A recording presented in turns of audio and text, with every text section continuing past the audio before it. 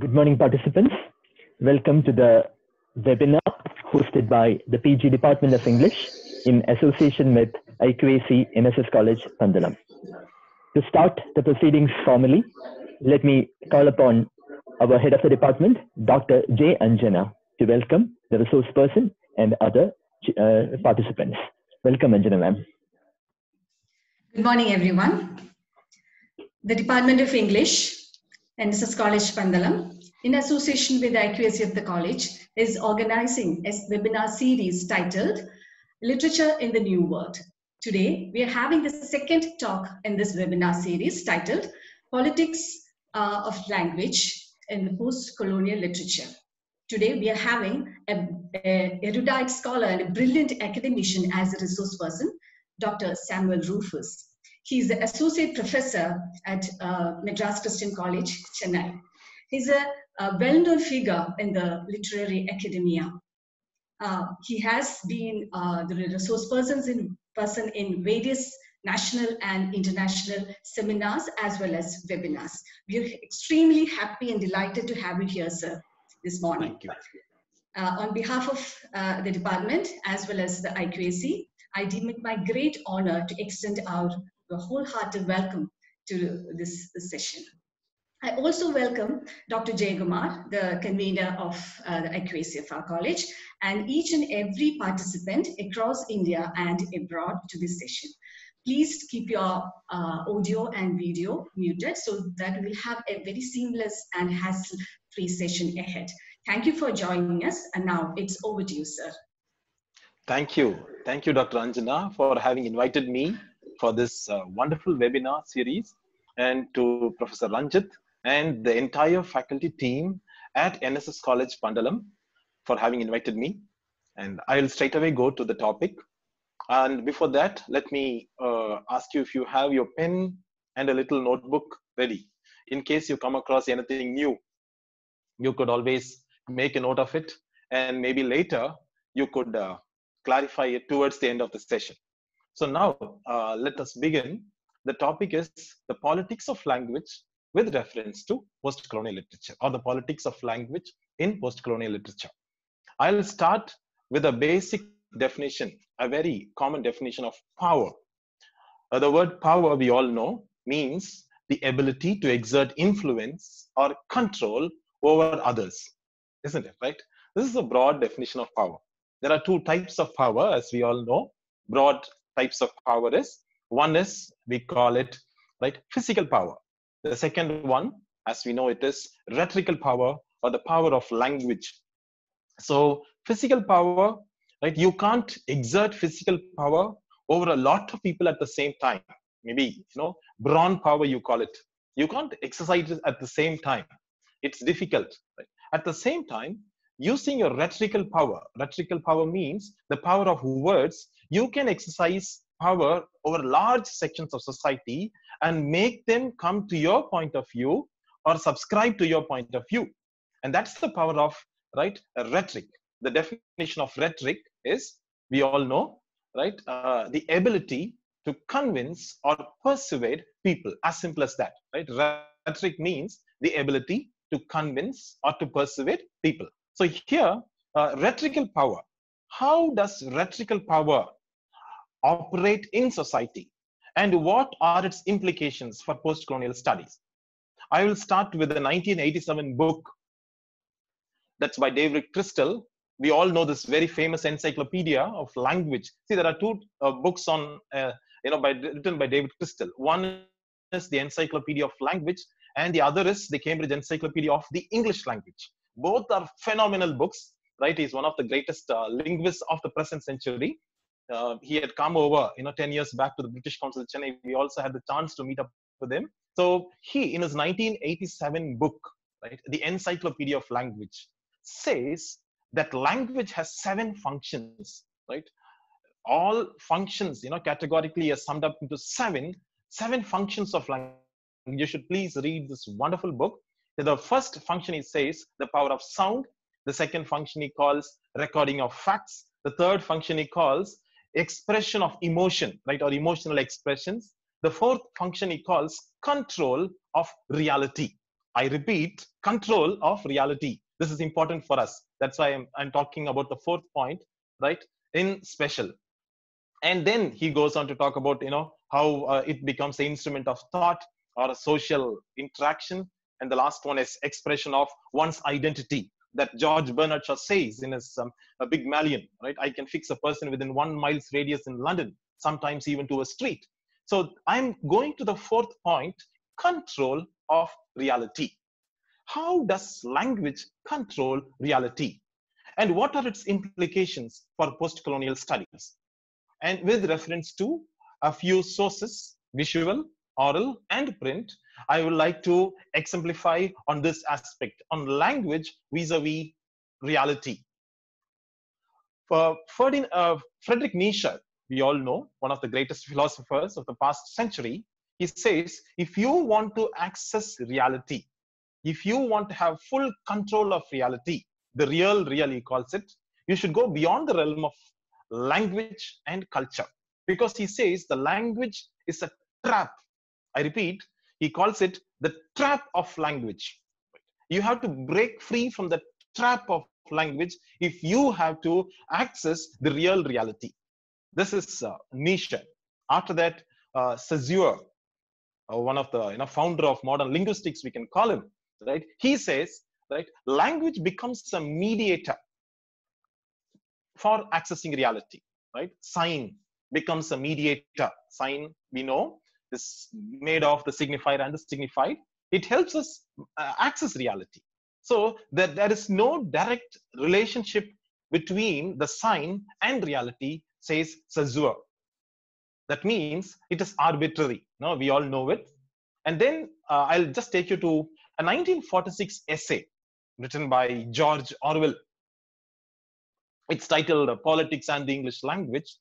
In this essay, he talks about the politics behind the English language. He calls it, double speak. Double speak means he hates metaphors because metaphors polish reality. Like Nietzsche also says, in the previous century, he says, what is truth but a mobile army of metaphors and metonymies? He doesn't believe in one truth per se. The truth structures given to us by language, according to Nietzsche, according to the post-structuralist theorists, is oppressive. And that's what Orwell says, in his essay. And 3 years later, in the year 1949, again, he talks about, in his wonderful dystopian novel titled 1984, he talks about how newspeak becomes the official controlled language of Oceania, and how it controls thought processes, the identity, and the expression, the self-expression of the people of Oceania. And I'll just take you to a book written by Catherine Belsey in the year 1999. It's titled Culture and the Real. It's a very important book. Excuse me. It's a wonderful book that I love a lot. I love Catherine Belsey a lot. She has written a lot of books, like David Crystal again. I've written a lot of books. And this book in particular interests me because she says, till the 19th, it's titled Culture and the Real. Again, she's a devotee of Lacan. Lacan says, you don't have access to the real, right? A child has access to the real only through the symbolic order. In a psychoanalytic theory, he says this, right? So only through the symbolic order, the child gains access to real, but reality is beyond the symbolic, he says. And the same applies, to Catherine Belsey, who is a devotee of Lacan.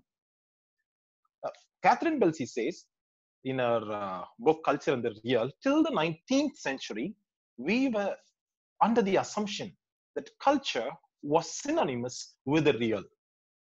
I repeat, we were under the assumption that culture was synonymous with the real. But in the 20th century, a whole lot of schools of social theory, the Frankfurt School, and a whole lot of other schools of social theories, made us believe that culture is not synonymous with real. Rather, culture dictates the real, or culture produces the real. Shocking, isn't it? Culture produces the real. And culture, we all know, the dominant culture. Raymond Williams calls it dominant culture, emergent culture, residual culture, right? The dominant culture of a particular society always controls everything as regards, knowledge and, other things of society. So this dominant culture always has access to power. So power indirectly controls society or reality. And this is what exactly, post-structuralist theories tell us. How our reality is controlled or conditioned by culture. Thiongo says language carries culture, or in other words, how reality is conditioned by language. 20th century theories have given a lot of importance to the importance of language in conditioning our reality, or perspectives, or perceptions. Catherine Belsey tells us, how we are impacted by this conditioning. Advertisements that come up in the media, how they condition reality for us, how they give us culture or produce culture. Culture is something that is produced by the so-called capitalists or whoever is in power in society. Now, this is what Foucault also says in his 1969 book, Archaeology of Knowledge, right? We all know that language is oppressive. After the 1960s itself, we find a renewed emphasis on the importance of language to societal structures. So language conditions reality, and this language is oppressive in that, right, the dominant culture, whatever attribute it gives to language, it stays. If it likes the heteronormative stays, right? The others, those who are outside these binaries, these normatives, are given a pejorative label. You know what is a pejorative label? A pejorative means the same word, when it is applied alone in isolation, it becomes a negative word, pejorative label. For example, I say, he drinks coffee. It means, he likes coffee, he drinks coffee. But when I cut off coffee and I say he drinks, it becomes pejorative. The same word drinks, when it applied to coffee, it means something positive. But when it comes alone in isolation, it becomes negative or pejorative. So language gets a pejorative label when it comes to define or to denote or to represent the others. It could be others in the sense, others outside the normatives, the basic givens that Peter Barry tells us. Post-structuralist theories in general, post-colonial theory in particular, talks about this oppressive nature of language. In other words, it is not we who speak the language, rather it is the language that speaks us. See the difference? Language conditions, controls, constructs our reality for us, like Lacan says, or Nietzsche says, or Saussure says, or Foucault says. So after the 1960s, the turn to theory gives added emphasis on the power of language. Postcolonial theory in particular focuses on how language is oppressive. 1952, a very phenomenal, polemical, right, controversial book, polemical book was written by Frantz Fanon. I would call him, post-colonial studies scholars would call him the progenitor or the pioneer in post-colonial studies. So Frantz Fanon, right, he wrote his book titled Black Skin, White Masks. I repeat, Black Skin, White Masks, right? White masks. So in this wonderful book, he talks about how language becomes a tool of the colonizer to make the colonized internalize certain value systems as the normative. When he was in the train, he tells us of his experience, a humiliating, debilitating experience that he encountered when he was in the train, traveling in a compartment surrounded by white people. He was the lone black person in the compartment. And when, certain, white people started shouting at him and said, "Oh, black," little child there was shouting at and saying, "Oh God, black! I hate black." So as if black was synonymous with the devil. Till then, he was a psychiatrist. He was not interested in these racial politics at all. But for the first time, he says he felt that he was not a subject. He sees that he realizes, he feels for the first time ever in his life that he was an object at the mercy of somebody else. We know an object cannot determine its own identity. The identity of an object has to be given by somebody else, a subject. So for the first time, he feels that he is not a subject, but he's an object at the mercy of somebody else. And this objectification of the colonized is done through the power of language he feels, and the power of the colonizer that makes him an object society. It makes him feel inferior. He says, internalizing the language of the empire, that is the English language, doesn't empower me, rather it disempowers me or makes me feel inferior. It gives me added trauma. This is very important to trauma studies also, right? Because the power of language to inflict psychological wounds on a person. And these racial stereotypes that happen in the name of language, in the power of language. 1995 memoir, Barack Obama's memoir. I always quote this because I love reading him again and again. Right? So he writes in his memoir that way back when he was an ordinary guy, he was roaming around the streets of New York when there was a lady, a young girl, a white girl, who was talking to him. By default, spontaneously, she asks him, now see this racial stereotyping that happens. Do you play basketball? Right? A woman in the supermarket asked him, right? Do you play basketball? Oh, I like Stevie Wonder. Do you like him? Obviously, there is a racial stereotyping that has happened there. The principal of a school, he recollects, right? He says, oh, you look cool. That means, there is a stereotyping that happens. Basketball associated with the blacks, right? It could be Michael Jordan or anybody else. These racial stereotypings that happen because of the power vested in language. That's why Foucault says language is oppressive. Now, this strategies that post-colonial scholars adopt to come out of this oppressive power structure of language.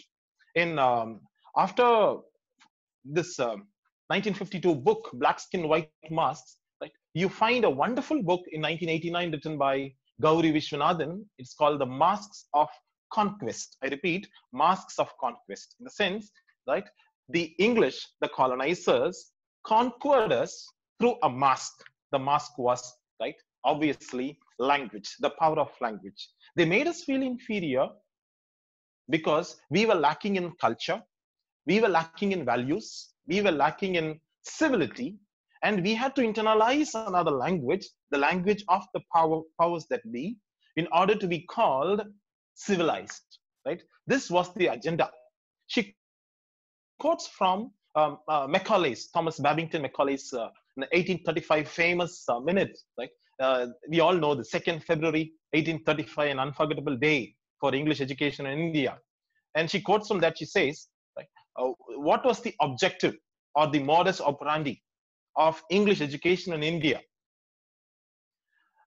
Macaulay says this, right? A class of people, Indian in blood and color, but English in the tastes and opinions. I repeat, a class of people, Indian in blood and color, but English in the tastes and in their opinions. And we also know the famous or infamous statement that he made about a single shelf of an European library putting to shame a whole, right, the literatures of India and Arabia put together. So this stereotype of how the East is lacking in culture and they need to be civilized by giving them the language is something that post-colonial studies scholars interrogate. And in 1989, right, a very famous book was published again, apart from Masks of Conquest. It's titled The Empire Writes Back.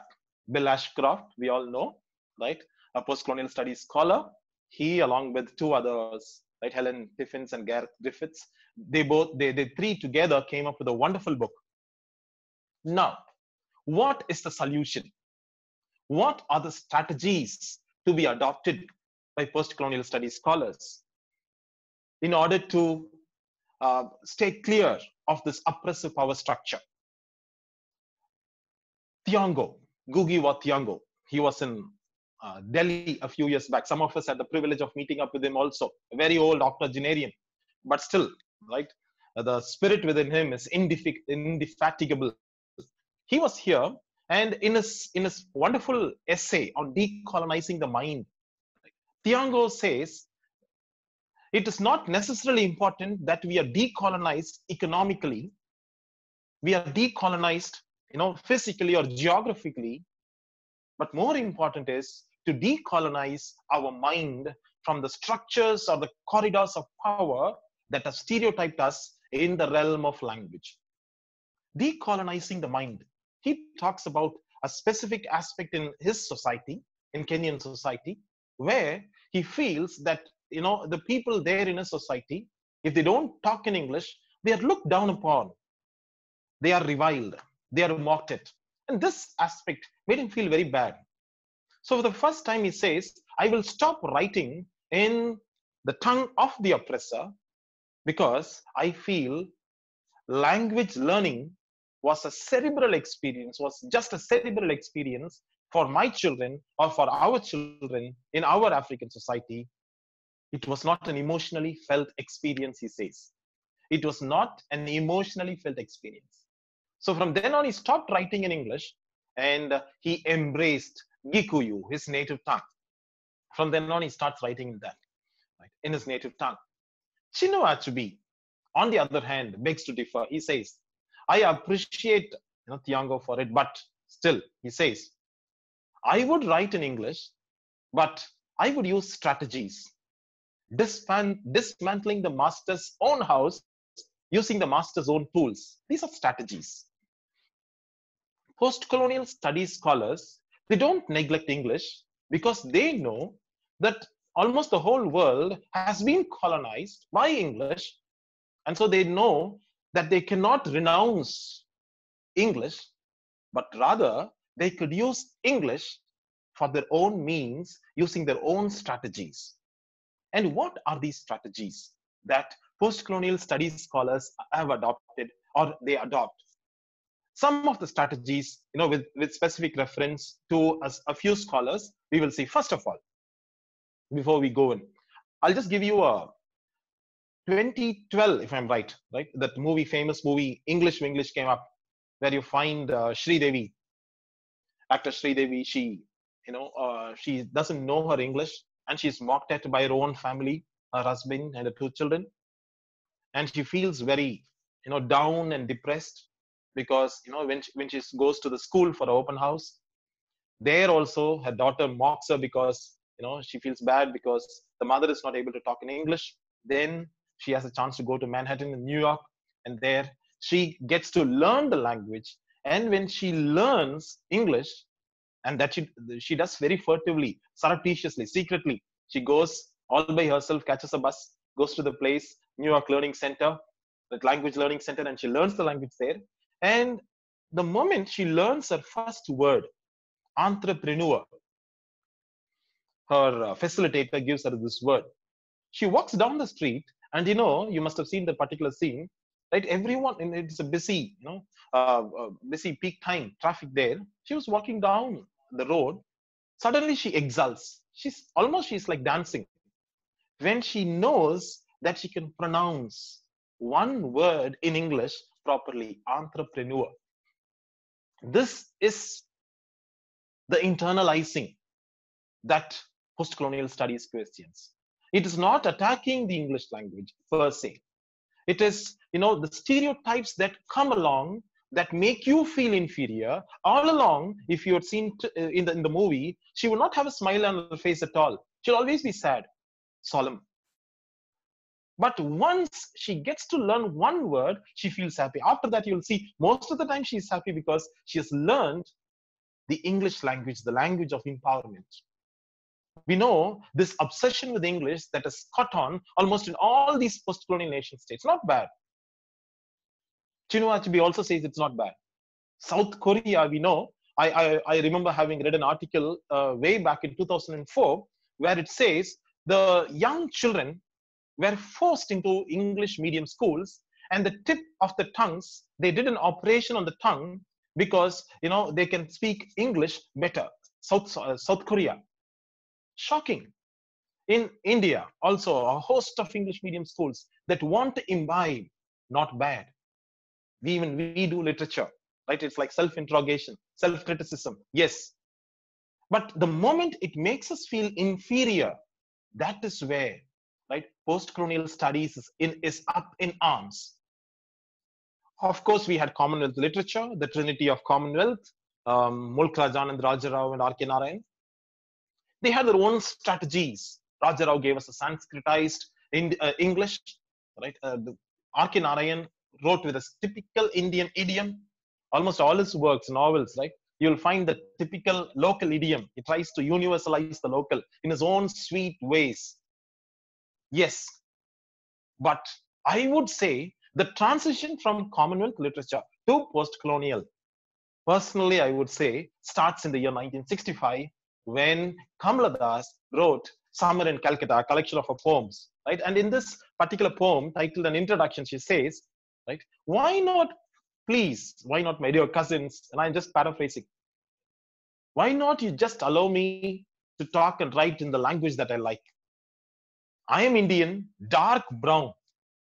I'm from Malabar. I speak 2 languages, and I dream in one. And then she gives a famous phrase: the language that I speak becomes mine. That means it could be any language. When I speak a language, it becomes mine. I internalize it. It could be half English, half Indian, whatever it may be, but it is mine. I celebrate it. It comes to me as naturally as cawing comes to a crow or roaring comes to a lion. So please allow me to celebrate my language. She was phenomenal. 1965 when she wrote this. The language that I speak becomes mine. This is a strategy. That this is where the transition comes in, right? Much before even Derrida, right, could come out with his famous essay or a lecture in the year 1966, Structure, Sign and Play. So Kamala Das gives us a unique voice of protest where she says, allow me to speak or write in the way that I like. I'm not succumbing to any value system. I celebrate my own voice. Walt Whitman, 1892, if I'm right, Song of Myself. The very first song says, I celebrate myself. This is a strategy in post-colonial studies. Celebration of oneself, one's identity, one's voice. And he says, in Song 52, if I'm right, Song 52, he says, I sing my barbaric yop. Barbaric. My voice, it might be barbaric. Yop means hoarse, coarse, upon the roofs of the world. That means, right, although it might sound barbaric to you, it is my voice. I would speak my voice. I will not allow, like Gayatri Spivak says, right, there is a difference between representation and representation. You can't represent me. You can rather represent me from your own idiom. But representing, you can't do that. I have to speak for myself.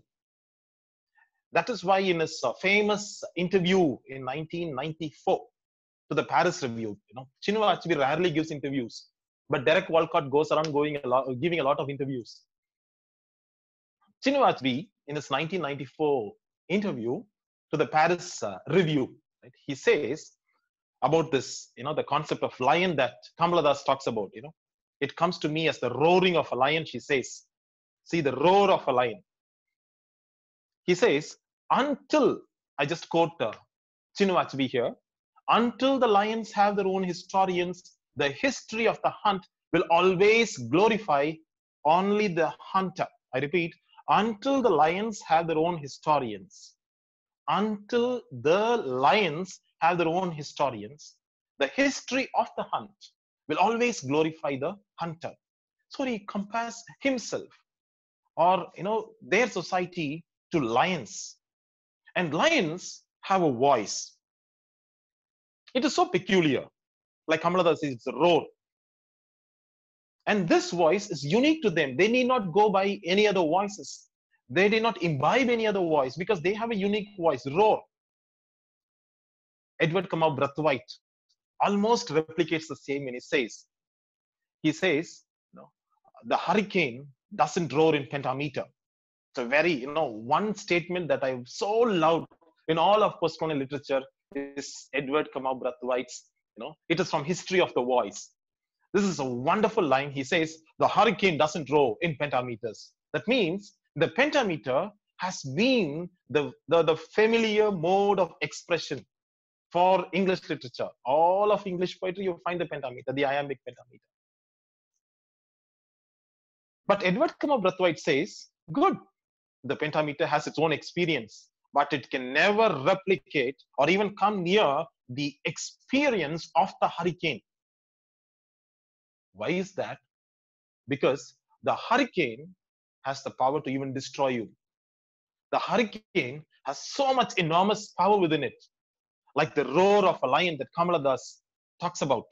The voice of a lion that Chinua Achebe talks about. Edward Kamau Brathwaite talks about, he was the first one to come out with a concept called nation language, right? Nation language is something unique. He says, right, I write in a language that carries my cultural experience. I write in a language that carries the burden of my cultural experience. This is Edward Kamau Brathwaite, the concept of nation language. The next one is from the oral. First, I told you an example from the visual, English. The second one is the oral. Oral in the sense, a song that most of us are familiar. That's why I took a very, a familiar song.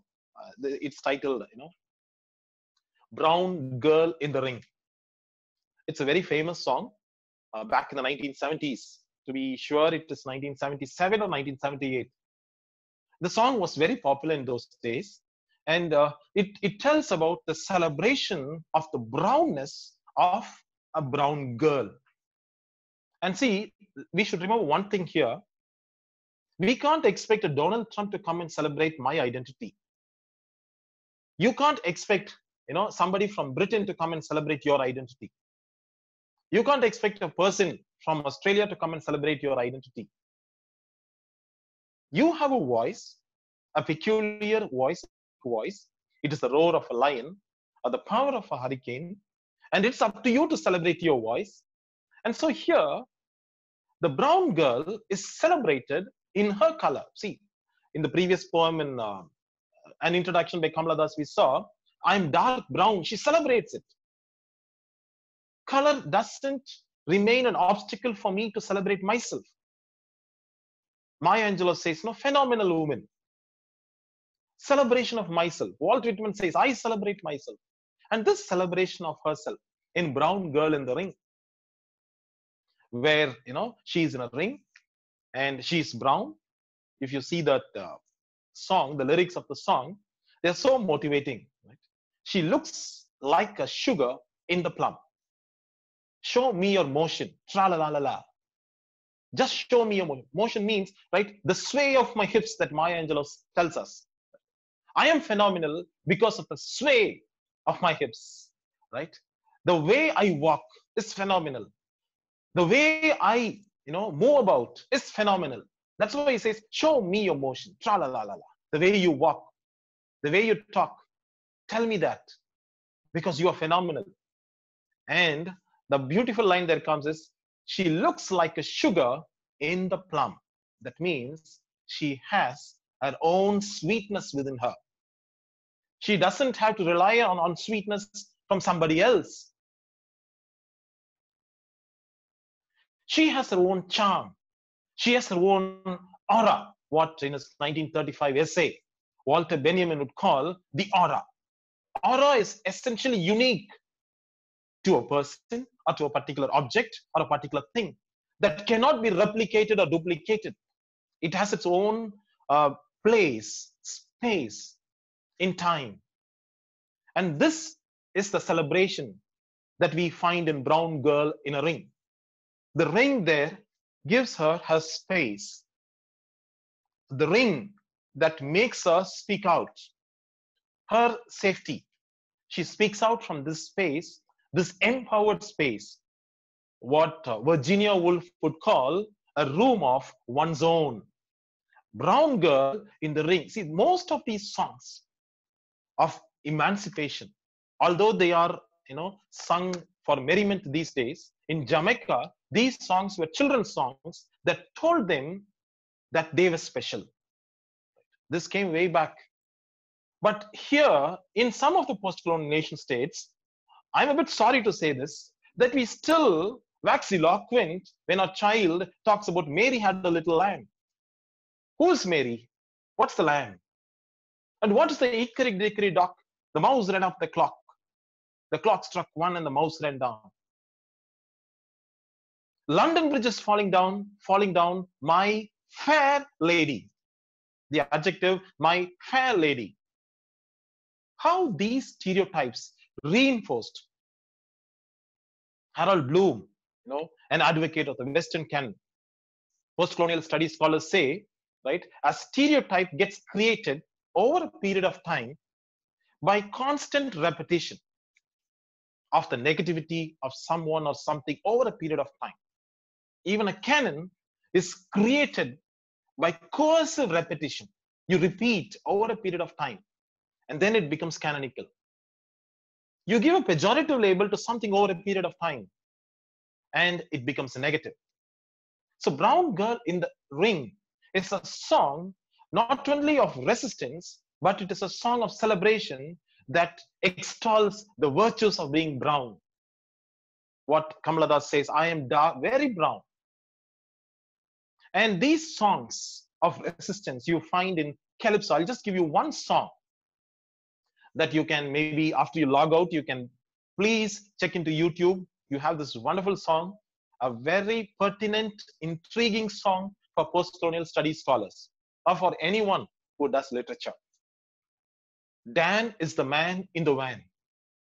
An amazing song, right? You'll be shocked.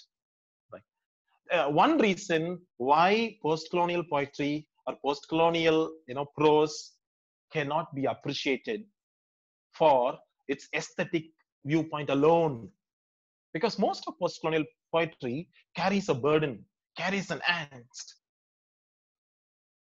It carries a burden with it. And this particular song, please look at the lyrics. I have played it many times in my classes because, Dan is the Man in the Van talks about how a colonial education was forced into the people, the black people, and how it did not mean anything to them. It was just a cerebral activity. Mighty Sparrow, right? He was called the King of Calypso. Mighty Sparrow. He must be around 85 years now, if I'm right. Mighty Sparrow. He has come out with the lyrics of the song in Calypso, the Calypsonian number, where he says, "What is the use of Rikki Tikki Tavi or Hickory Dickory Dock, the mouse ran up the clock?" There are some cuss words, swear words also there, but remember, they are expressions of protest. So we should not take it from the literal point of view. We should look upon it as expressions of protest. Dan is the Man in the Van.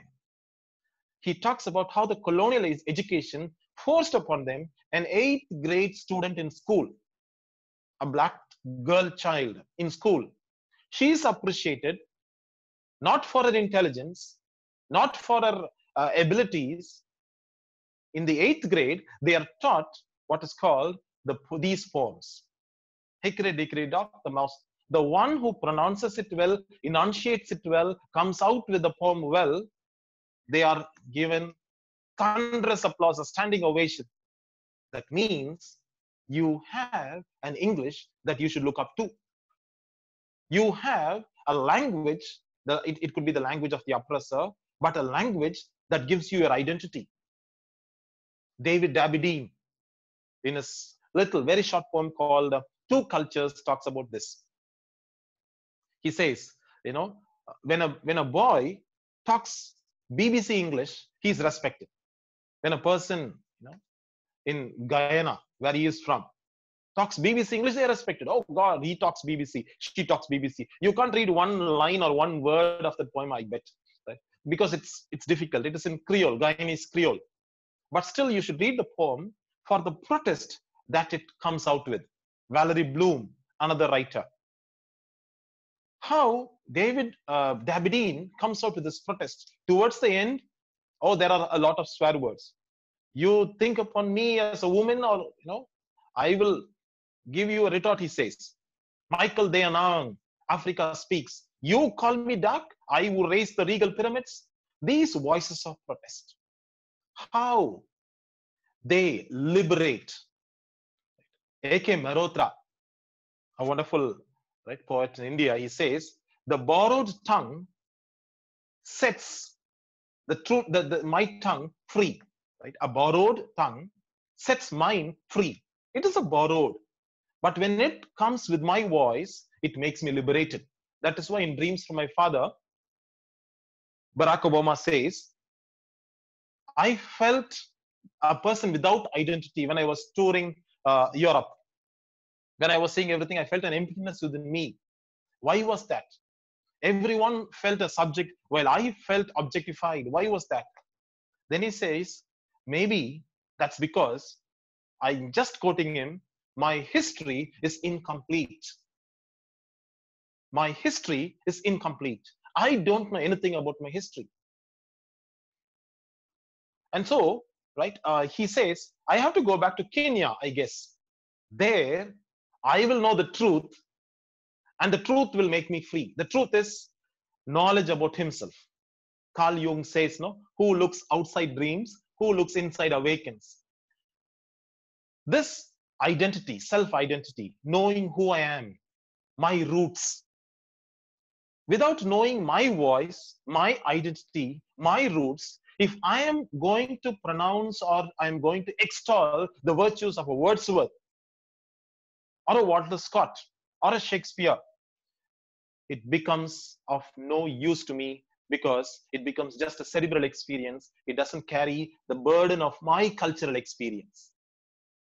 Derek Walcott says, I met history once, but it doesn't seem to recognize me. The reason is he wasn't given a voice. And even if they had a voice, like Gayatri Spivak says in a wonderful essay, Can the Subaltern Speak? Their voice was not heard. Although they had a voice, their voice was not heard. I met history once, but he doesn't seem to recognize me. And there is a 2005 journal article, that shaped,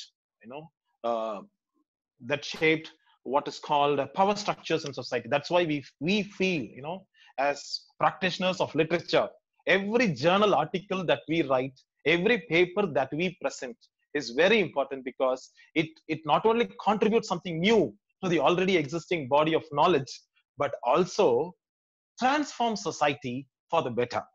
Right? So it is not just to get a certificate. We participate in a program, or that's what I tell my students. What is that one point that you're telling society, right, to impact or to change society for the better? Let's make the world a better place. Right? It is called Seeing White. Seeing White. If you just key in Seeing White, you will have access to it. By the way, JSTOR, JSTOR is giving access to its rich treasure trove of articles till 30th June because of the COVID pandemic, because we can't access libraries. They're giving it free of cost. I've been accessing it free of cost for the past 1 month. I'm just giving you a clue. You can just log in free, access JSTOR articles. 100 articles are free, right? So in this 2005 journal article, he says how stereotypes about blacks have been perpetuated in Disney creations, Disney movies. And he also says how, right, there were no black princesses in any of the Disney, creations. Wait, there is a rider. I've seen 1953 Disney movie, right? That famous cartoon Peter Pan, right? 1953 movie. No, not in 1953. Quite recently, but it was in 1953. Peter Pan. Right from then till date, he says there have not been representations of people of color. And he says when children look at these racial stereotypes of whiteness, synonymous with gentleness, meekness, and forbearance, and a whole lot of gracefulness, when white, princesses, they don the mantle and they walk elegant and they, walk the ramp, he feels black children or children of color feel unsettled, feel very odd when they look, they feel unnerved. They feel their identity is at stake. They lose their self-esteem, he says. So it unsettles them, it destabilizes their ego. And it was in the year 2005. And we all know how a voice of resistance, that was in 2005. In 2009, you have Disney coming up with its first black princess, Tiana, right? The Princess and the Frog, right? The famous that movie that came up in 2009, after just 4 years. And after that also you have, sequels coming up. But even in this 2009, this is a very comfortable movie. A couple of years back when I was screening it for my, as part of a cousin's gathering, I was screening it for the little ones, for the children, the nieces and the nephews. One of my nieces promptly asked this question, right? When two girls were there, Tiana and Charlotte was there. Charlotte is white and Tiana is black. I said, the princess has come, right? Wait, watch, the princess has come. Then she said spontaneously, no, but I thought Charlotte was the princess. I said, no, not Charlotte. Tiana, this black girl is a princess. Doesn't she look beautiful?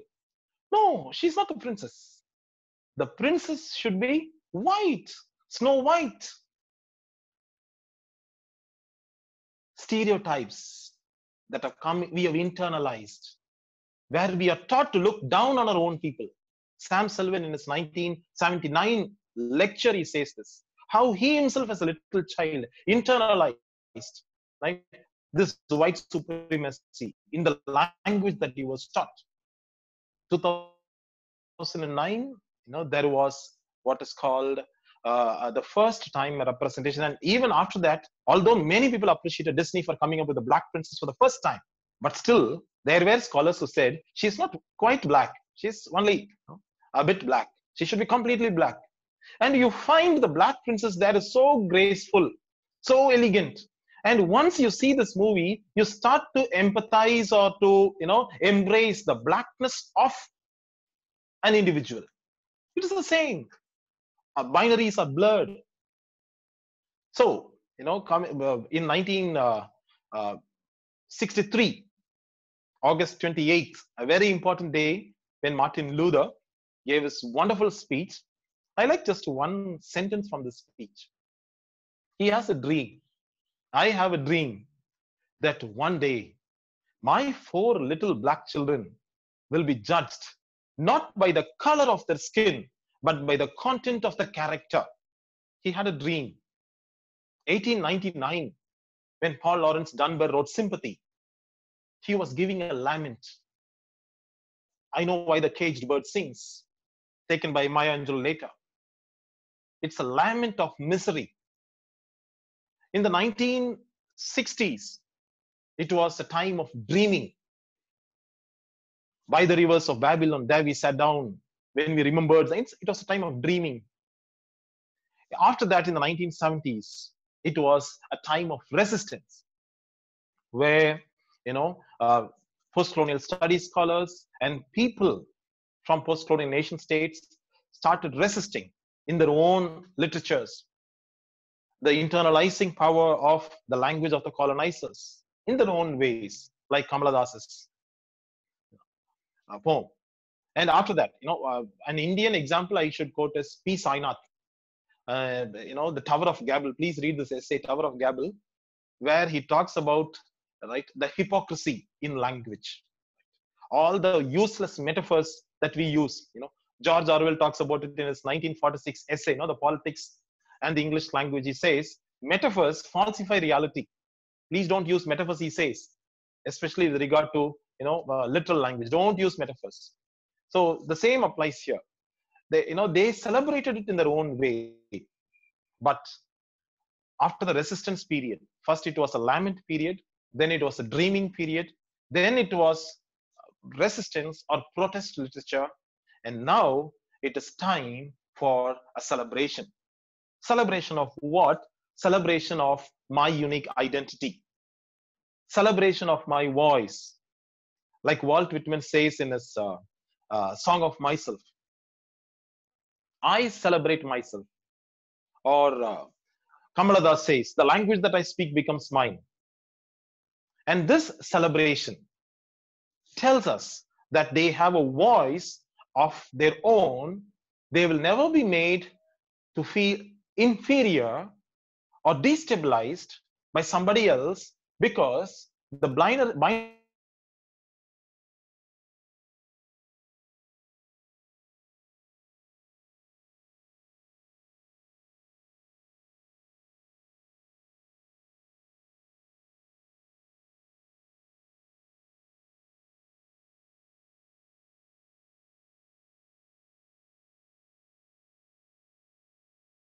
call it. It is no more history. Histories, we call it.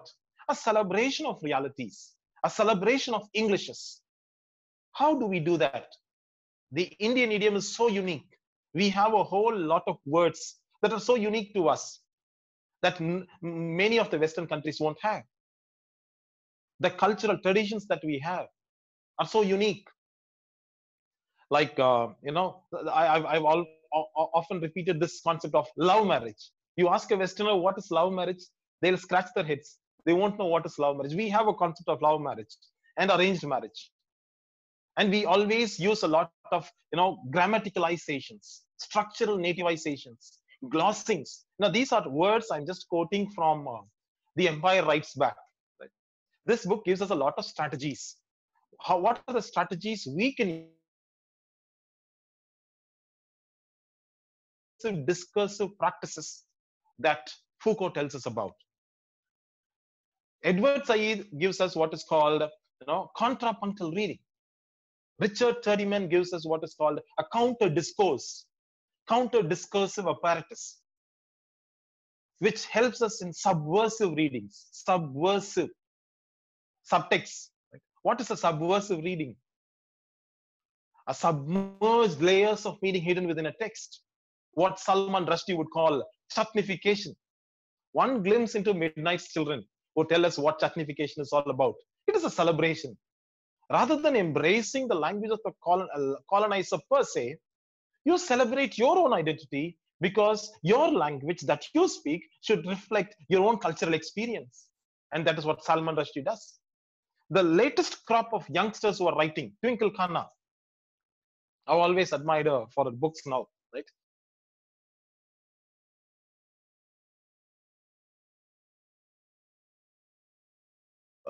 The latest crop of young Sanjeev Sanyal, Ashwin Sanghi, to name a few. They write in an idiom peculiar to India. Now, the common expression that we use, right, in local parlance, coming. We never say, "Are you eating?" We just say, "Eating coming right? Going talking right? Eating no, okay okay no." Right? These are all what is called structural nativisms that Bill Ashcroft talks about in his Empire Writes Back. Strategies. In Things Fall Apart, you see that. In his 1958 book, Things Fall Apart, we talk about, Obi. He doesn't say he went into a hut. He says Obi. Obi means, in the glossing towards the end, they will call it, it's a hut. Or the Obong.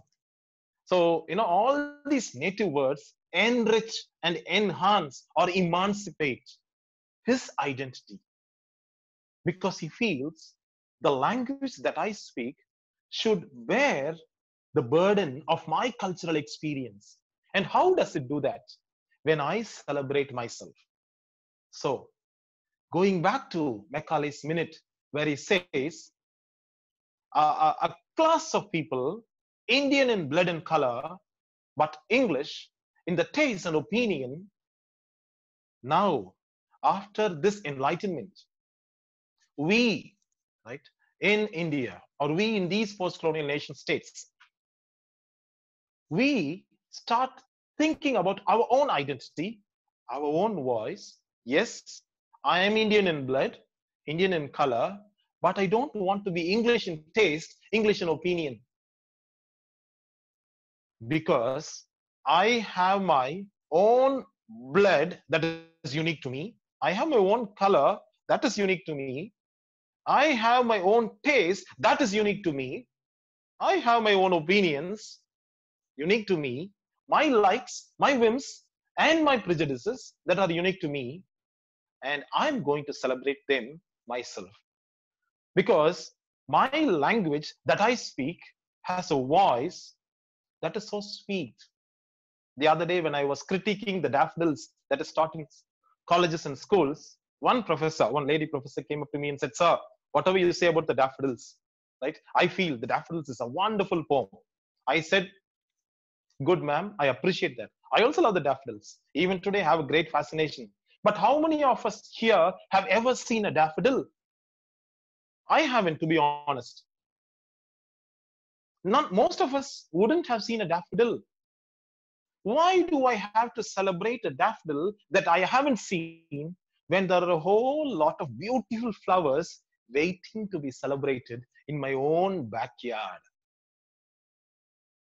This is the voice that I celebrate.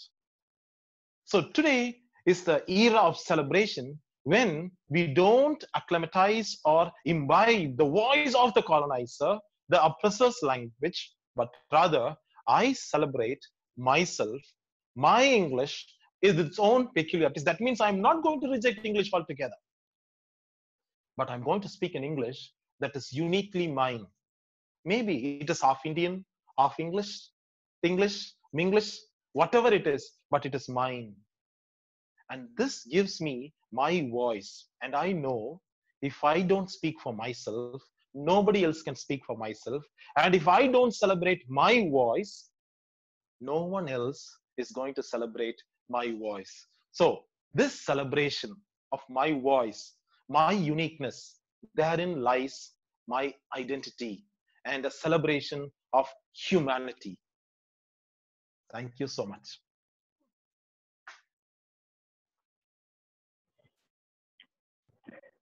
Thank you, Rufus. So let's celebrate ourselves. A wonderful lecture given by you. We've been reading the positive comments both on Zoom and YouTube. And there are so many positive comments as well as questions. So I think it's time for us to look upon the questions. I think there is one question which I came across. Sir, Professor, can you hear me? Yes, ma'am. Yes, ma'am. See, that is one. What makes a work post-colonial? The origin or the content of the work? Okay. What makes a work post-colonial? Okay. Whether it is the origin, author, or the content. Yes. Good.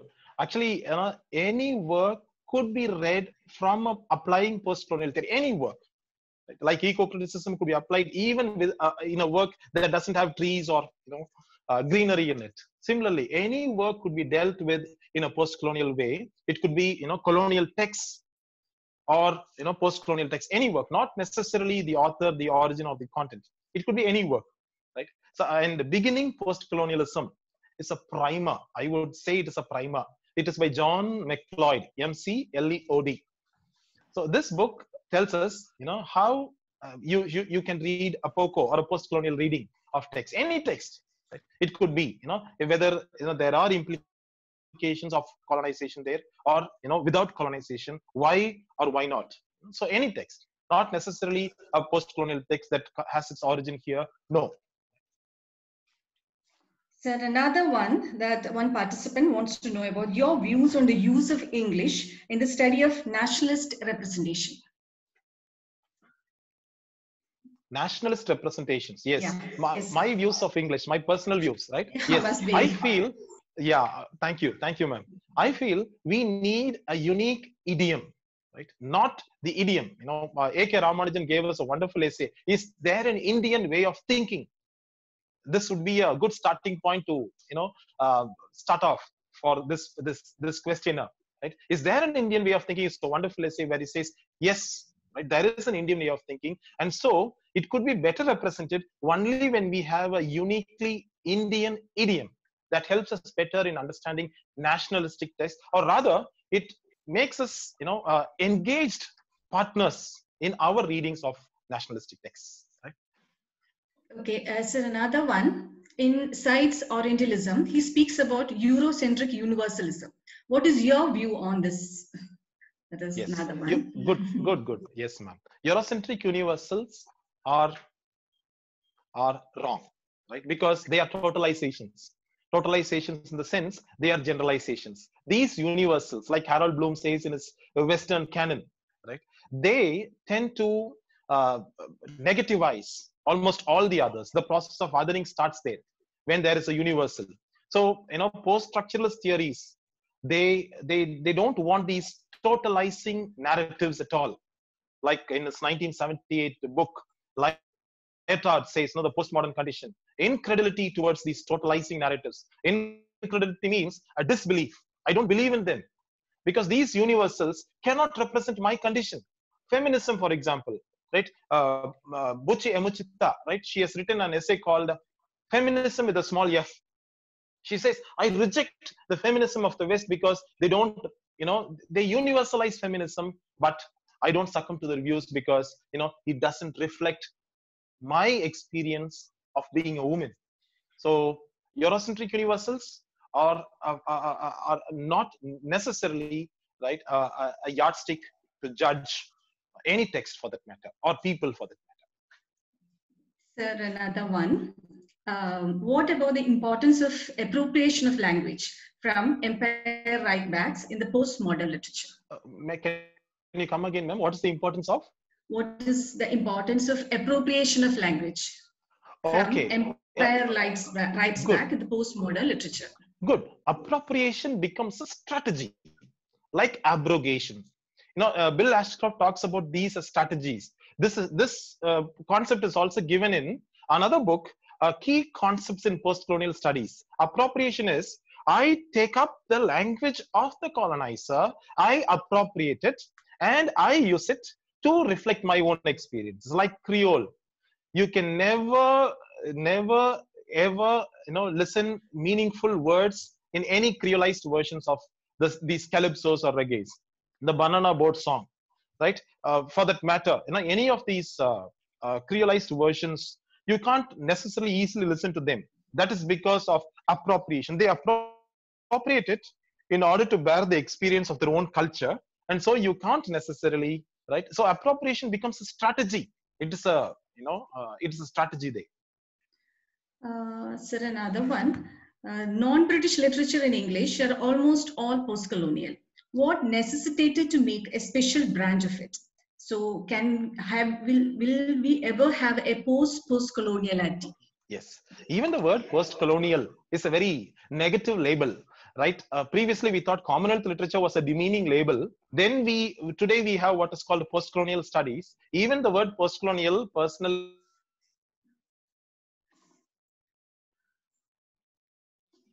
There seems to be some problem.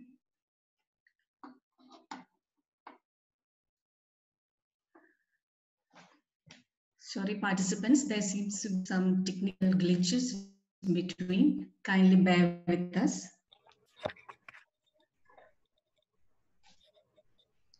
Sir, can you hear me?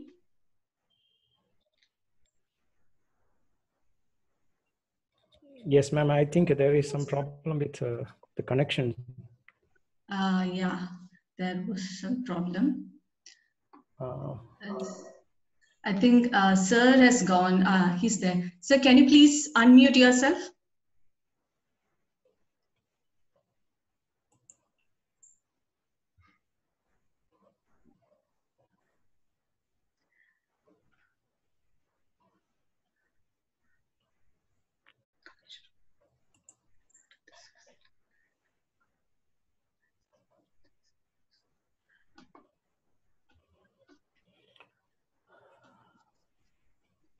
Yes, ma'am.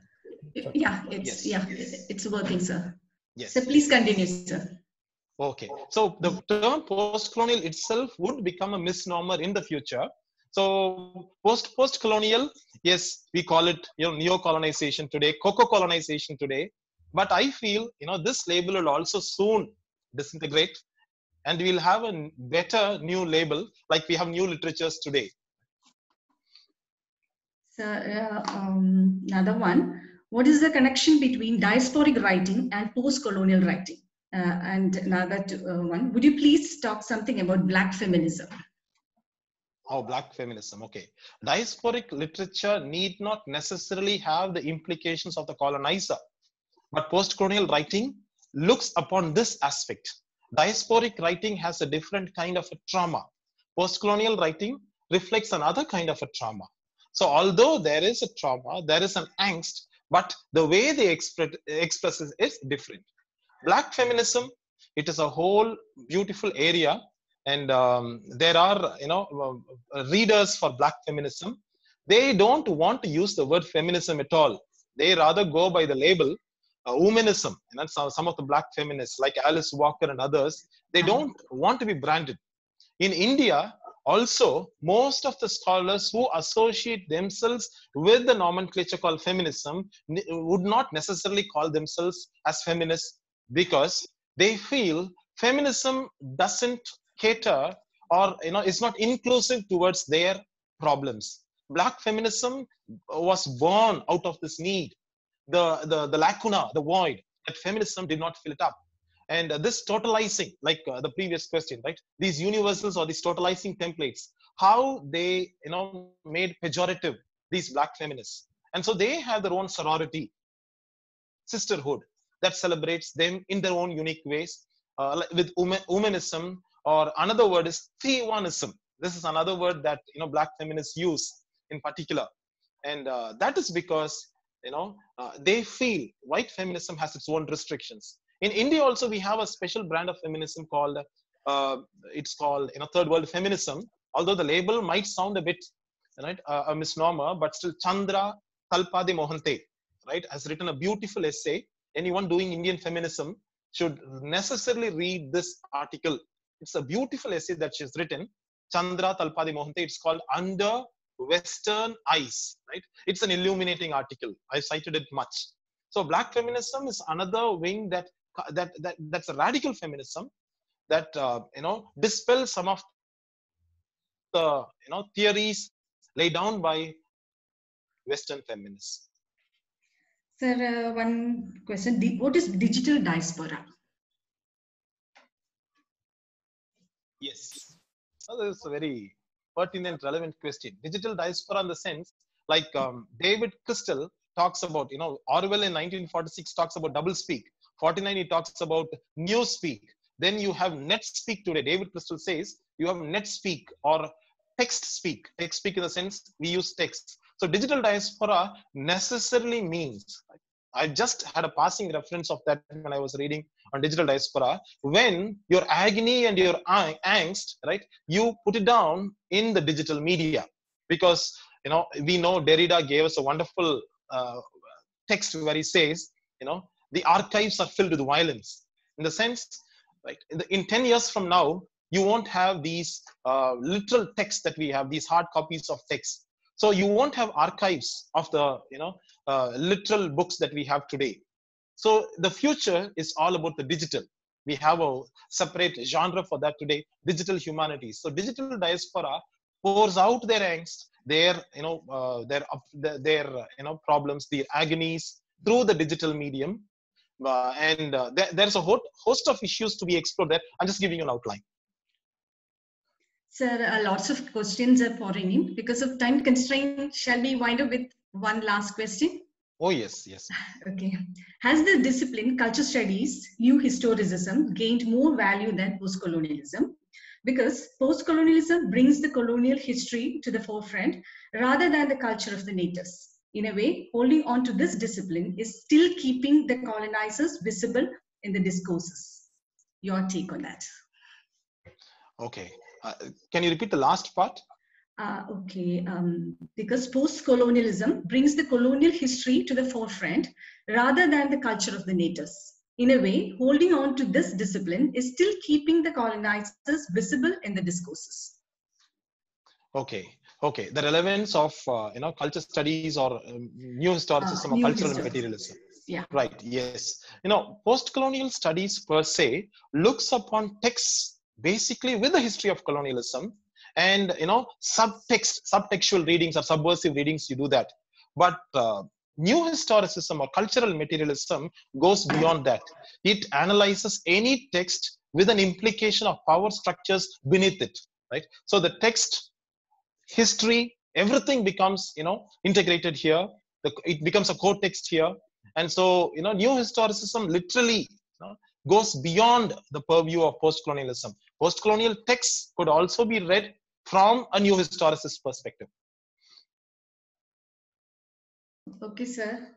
Now we shall, it was a wonderful session. Now we shall have Sri Prasad from our department to propose the vote of thanks.